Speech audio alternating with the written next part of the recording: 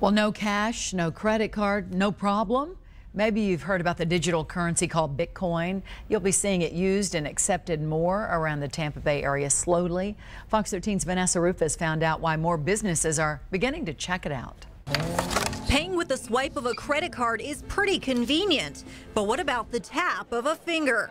That's the promise of buying with Bitcoins. Bitcoin is a currency for the internet, and just like an email, you can send an email from here to China just as easily as you can send it from here to someone in the same room.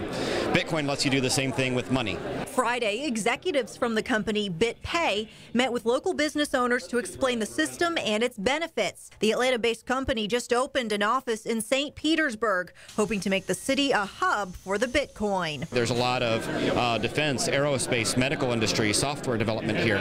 So it's a city that has a lot of high tech, and Bitcoin is the next, I think, big high tech industry. Berg's, Green Bench Brewery, and Center Plate in Raymond James Stadium are already accepting the payment, and soon other businesses will too. It's simple. It's an internet system. It manages, flows completely easily with our property management system, so our accounting department's happy, front desk is happy. BitPay says since Bitcoins are not dependent on any bank, government, or corporation, transaction fees and currency exchange fees are lower than other payments. And for consumers, it's a much more secure way of making payments. The only way somebody can use your account is if they actually physically get hold of your device and know your password. And would you like your receipt in the bag? Some businesses still aren't sold. For right now, until it has widespread usage, it just doesn't seem to make sense for us as a tender type to accept. But local business leaders say widespread usage might be a lot sooner than you think. In St. Petersburg, Vanessa Rufus, Fox 13 News. The St. Petersburg Museum of History and the Dali Museum are also accepting Bitcoins now. BitPay says it's looking into installing Bitcoin ATMs around St. Pete, where folks can buy Bitcoins or sell them for dollars. New at 11, the online currency known as Bitcoins has a checkered past, often used by drug dealers and even human traffickers. But despite the issues, Bitcoins are gaining popularity across the globe. So how do you know who would accept them, or how to even earn a Bitcoin? And if so, do you know the risks? TV5's Gino Vici breaks it down in this I-Team report.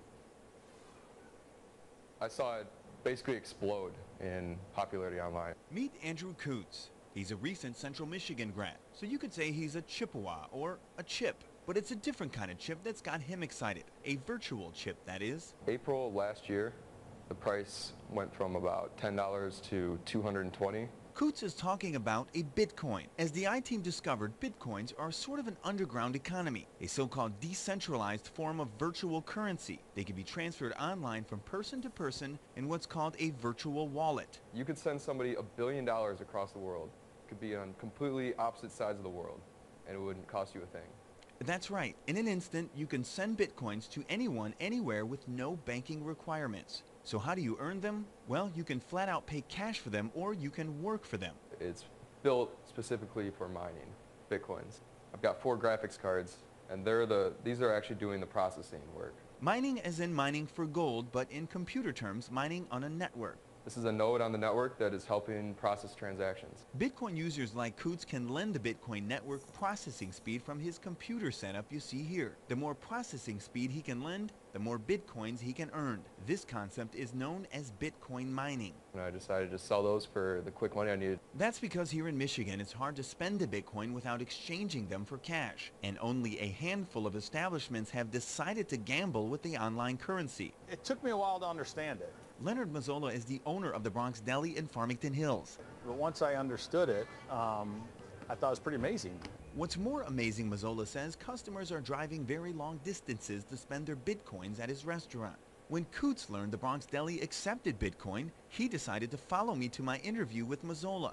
He drove nearly 40 miles from downtown Detroit for lunch. I'm ecstatic. I mean, now I got somewhere I can actually spend it now, and there's a Bitcoin ATM, which is amazing. Sitting at the table behind Clcik, another Bitcoin spender. Hey, we're all great. So I had to get in on the fun myself. So I bought about $20 worth of Bitcoins, which is the equivalent to 0.025 Bitcoins. And I made my first purchase. It was easy and super fast. It's been paid. Mazzola hopes Bitcoin transactions become an even bigger part of his business. I'd love to cut out Visa and MasterCard at some point altogether. Could Bitcoin really one day replace carrying around a wallet full of credit cards and cash? Well, some experts say it's unlikely. So the real question is, can it act like a currency if it's not a stable store of value? Dr. Tim Nash is an economics professor at Northwood University. He says Bitcoins as a currency have a lot to prove. Just last year, the price of one Bitcoin, about $200. The price today, more than $600. Nash says the return may seem high, but so is the risk. I'm not willing to invest in or take risk in at this point. Despite the constant criticism the currency has attracted, companies like Dell and even the electric car company Tesla Motors have decided to accept Bitcoins, and the Sacramento Kings became the first professional sports team to accept them. In the past month or so, the U.S. Senate held special hearings on Bitcoins. The Michigan Attorney General's office issued a statement warning consumers to educate themselves about the currency before using them to buy and sell items. But for Bitcoin enthusiasts like Clcik and Mazzola, they say they've done their homework. They understand the risks and say they're looking forward to the day everyone has a Bitcoin in a virtual wallet. I mean, if it's working for them and it's working around the world, why can't it work for everybody? It's done nothing but open up new avenues, new customers for me. It's exciting to be a part of it. With this IT report, Gino Vici, WNEM, TV5. There are 13 million Bitcoin currently in circulation, but the creators say only 21 million will ever be made available. That creator, by the way, continues to remain anonymous.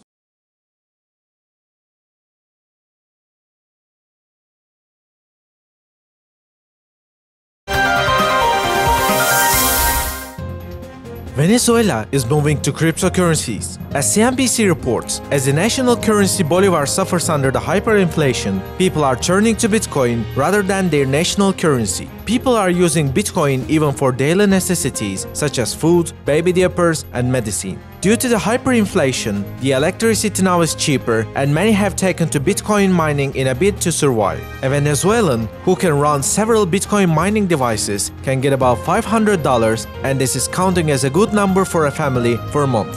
However, law enforcement authorities cracking down such operations. Although there is no cryptocurrency law, police are arresting miners.